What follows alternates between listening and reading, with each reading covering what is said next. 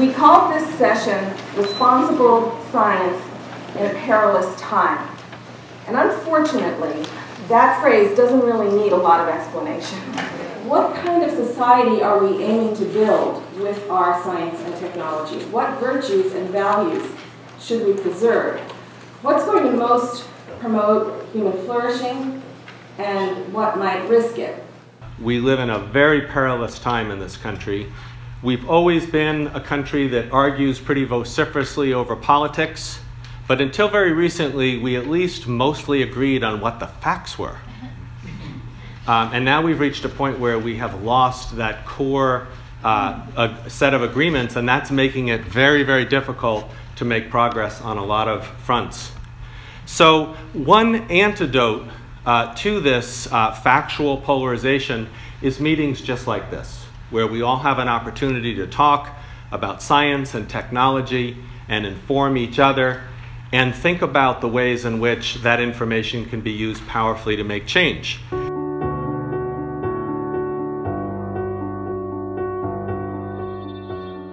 Scientists are in fact using gene editing to try to make heritable changes to human embryos at the same time as we're having a conversation about whether or not that would be a good idea. Which isn't necessarily a problem, but just to note the pace at which all of this is moving. This is all in the last 5 years. And of course the media is interested too in asking already these questions about whether it would be mandatory to actually do this kind of thing if you were a prospective parent and you knew that you carried in your family genes associated with a particular condition. This is, I think, a really interesting question because it's taking us all the way back to debates about the eugenics, right? To the eugenics movement, to questions about reproductive choice, and to questions about disability rights and women's rights. So this idea that it might be mandatory or somehow obligatory to use these technologies to make these heritable changes is already being discussed. Now, I think it's absolutely important to talk about the fact that while all of this interesting science is going on, women in the United States are losing access to very simple reproductive technologies in the form of contraception and access to safe and effective abortion. So at the same time as we're racing ahead and encountering all of these questions around eugenics and reproductive ethics, people are actually losing the ability to even prevent pregnancy from occurring. So how you put those two things together, I think, is a really interesting question for us.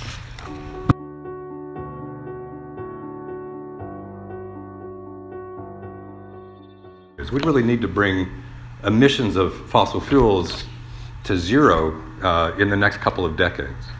Huge challenge, a hugely essential challenge, but nonetheless a very big challenge. We may not get there. And in the context of recognizing that, a number of scientists are beginning to explore, mostly in the context of computer models to date, what the implications might be if we were to, for example, mimic volcanoes by, and this is kind of technically relatively simple, sending a fleet of Gulfstream aircraft into the stratosphere to release sulfate aerosols or other reflecting aerosols on a regular, somewhat continual basis as a complement, as a supplement to aggressive reductions in heat-trapping gases. Imagine, for example, we got to a place where we saw that the Greenland or West Antarctic ice sheets were beginning to really destabilize, driving massive increases in sea level. And a nation, perhaps a rogue nation, perhaps the United States, I won't say that those are the same, might decide on their own, in the absence of global governance initiatives that are really not yet all established, to decide to take action to rapidly, relatively rapidly, in the order of weeks to months, inject aerosols in the stratosphere to cool the planet. I like to think of this as the worst possible way to address climate change that we need to take seriously.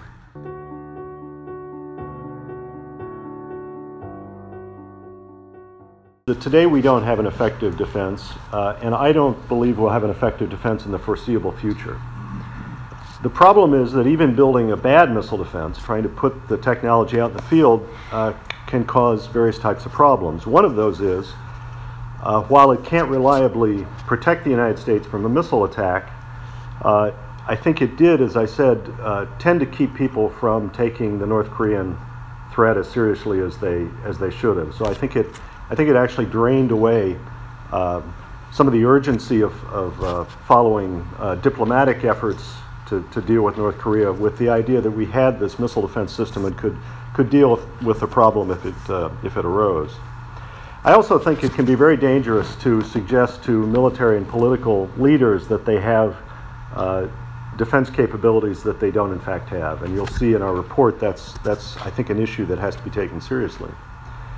And finally, one of the things that concerns me is that it has, missile defense tends to undermine arms control.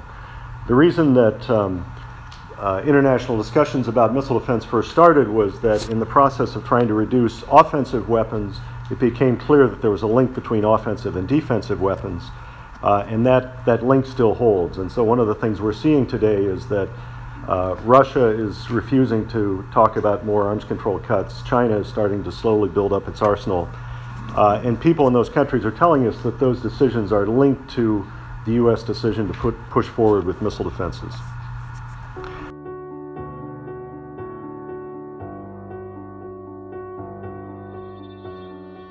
If you take the driver out of a cab service or an Uber service or a Lyft service, the price per mile of that transportation goes dramatically down.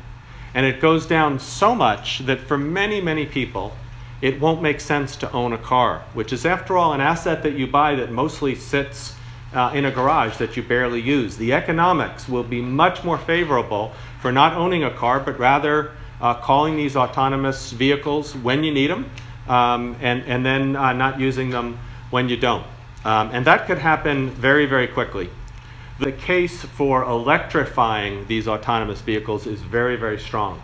And that's because while electric vehicles may cost more when you first buy them, they cost far less to operate.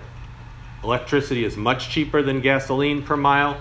These cars are incredibly simple and have much lower maintenance costs and operation costs. So the more you drive, the more it makes sense for a car to be electric.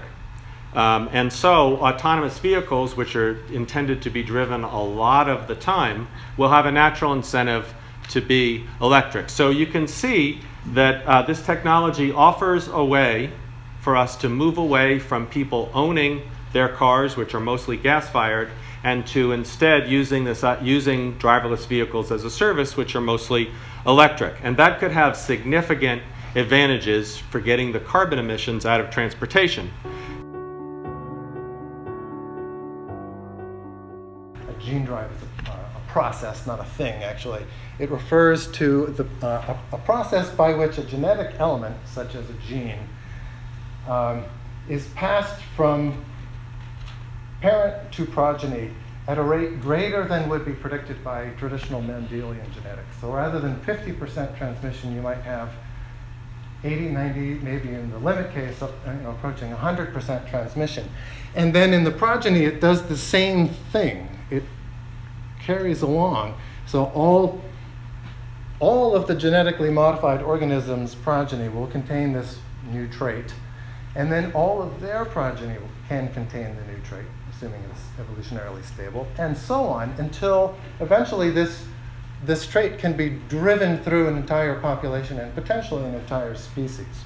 The leading application is driven by the Gates Foundation, and it's a proposal to suppress populations of the Anopheles complex of mosquitoes, which transmit Plasmodium, which causes malaria.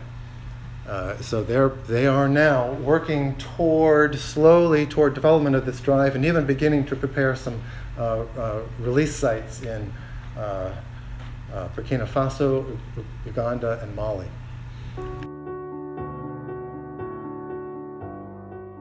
One challenge is that there isn't one public. There are many publics, and we really don't know how to manage these variety of publics.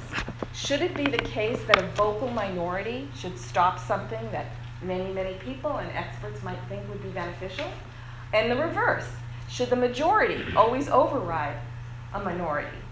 And then who counts as a stakeholder? So in some policy areas, you have to have a direct impact on the person. The technology has to have a direct impact in order for you to count as having a voice that's got authority or a place. So we don't really know how to deal with the multiplicity of publics. And then another conceptual challenge is the tension between expertise itself and public views. So for example, even if we all agreed on something, even if there was a vast consensus in the public against, you fill in the blank, should we take that seriously? I mean, if we really mean that public engagement is central to democracy, then if you begin to ask the public and their views are different from what experts think they should have, what do you do with that tension? We don't like to acknowledge that. In fact, if you look really carefully at how public engagement is sometimes talked about in science and science policy, if you look really carefully, it really just means, oh, we need to do education that will pull the public along with us. That's not real democracy. If we're really serious about a democratic way of life in the most robust meaning of that phrase, then we have to have educated citizens who are willing and able to reason together on the basis of evidence and willing to deliberate about their value differences in the public square in some way, ideally at a community level where we can listen to each other with more respect than we see at the national level.